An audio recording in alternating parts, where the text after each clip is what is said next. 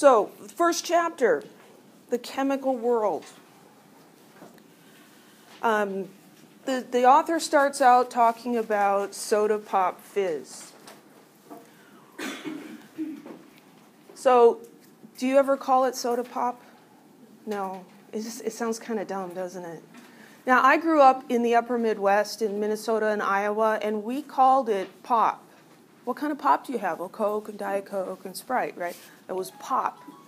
And then I went to graduate school in Indiana and North Carolina, and everyone called it soda. And I moved to California, and people call it soda. And so now pop sounds funny to me. And I don't know if the author was like trying to cover everything, calls it soda pop. So we're going to ignore the word pop and just talk about soda. We're all familiar with soda. Soda is composed of very tiny particles. Everything's composed of very tiny particles. These tiny particles are called atoms.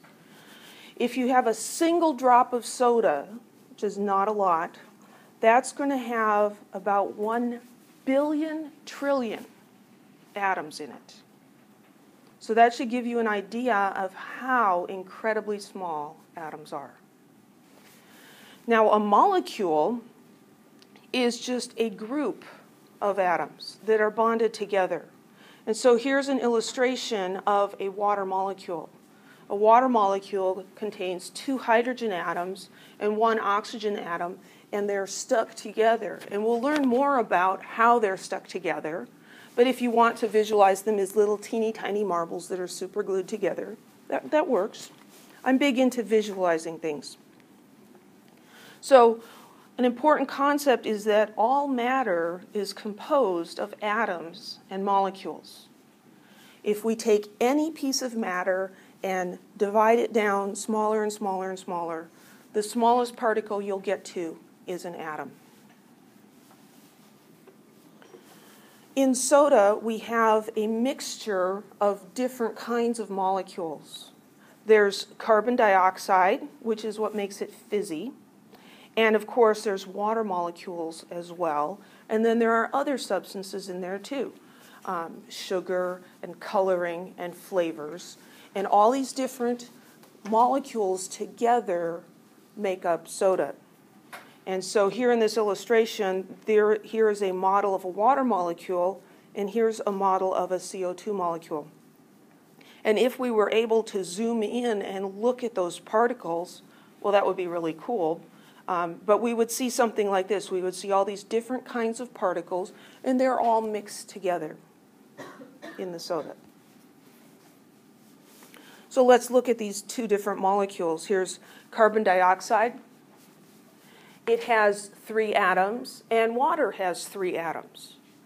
This is 1 carbon and 2 oxygens. This is 1 oxygen and 2 hydrogens. And so in some ways, these are similar in structure, right? But these atoms are stuck together in a straight line, and these atoms are in a bent configuration. And we'll learn about why that is, why the water is not straight. Now, carbon dioxide, you probably know, is a gas at room temperature, right? When you exhale, there's a certain amount of carbon dioxide in your breath because you breathe in oxygen and your body does stuff with it. It's called biochemistry.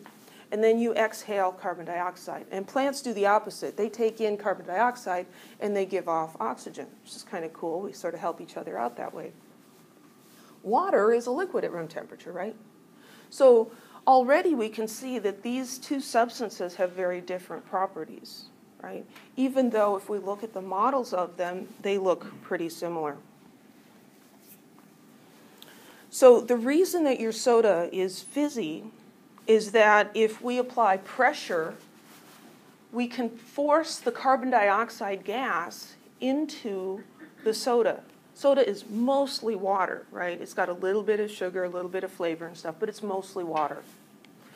So you've probably noticed that cans of soda, bottles of soda, they're all pressurized, right? You open the can of soda and you hear this psst, and that's the excess pressure of the carbon dioxide coming out. And if you open a 2-liter bottle of soda, you can see this happening. You open the bottle, and what do you see? You see bubbles start to come up. That's the carbon dioxide that begins to leave the soda. What happens if you leave that bottle of soda sitting there for 2 weeks with the lid off? It's going to be flat, right? We say it's flat because all the carbon dioxide has come out. And the carbon dioxide is what gives you that fizzy sensation when you drink it. So the carbon dioxide is coming out of the water, and that's what's making the bubbles.